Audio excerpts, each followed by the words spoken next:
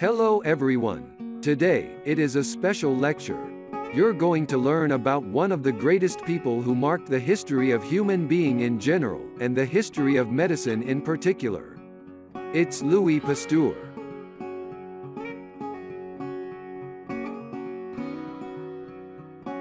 Louis Pasteur was a French biologist, microbiologist and chemist renowned for his discoveries of the principles of vaccination, microbial fermentation and pasteurization.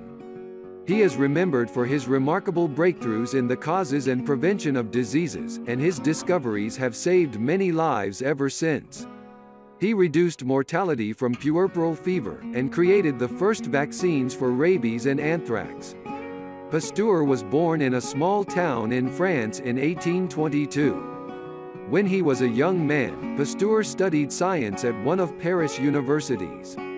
His medical discoveries provided direct support for the germ theory of disease and its application in clinical medicine. He is best known to the general public for his invention of the technique of treating milk and wine to stop bacterial contamination, a process now called pasteurization.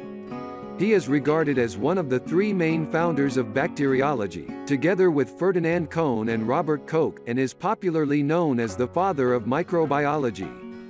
Pasteur was responsible for disproving the doctrine of spontaneous generation. He performed experiments that showed that, without contamination, microorganisms could not develop. Under the auspices of the French Academy of Sciences, he demonstrated that in sterilized and sealed flasks, nothing ever developed, and, conversely, in sterilized but open flasks, microorganisms could grow. Although Pasteur was not the first to propose the germ theory, his experiments indicated its correctness and convinced most of Europe that it was true. Today, he is often regarded as one of the fathers of germ theory. Pasteur made very important discoveries in chemistry, most notably on the molecular basis for the asymmetry of certain crystals and racemization. Early in his career, his investigation of tartaric acid resulted in the first resolution of what is now called optical isomers. His work led the way to the current understanding of a fundamental principle in the structure of organic compounds. He was the director of the Pasteur Institute, established in 1887, until his death, and his body was interred in a vault beneath the institute. Although Pasteur made groundbreaking experiments, his reputation became associated with various controversies. Historical reassessment of his notebook revealed that he practiced deception to overcome his rivals. Pasteur died in 1895. He was greatly admired around the world for his achievements, which have helped all of humankind. Today, Pasteur is considered to be the greatest figure in the history of medicine.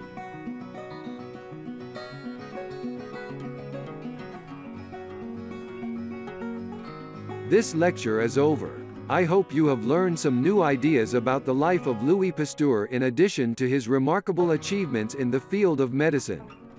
Have a nice day. Goodbye.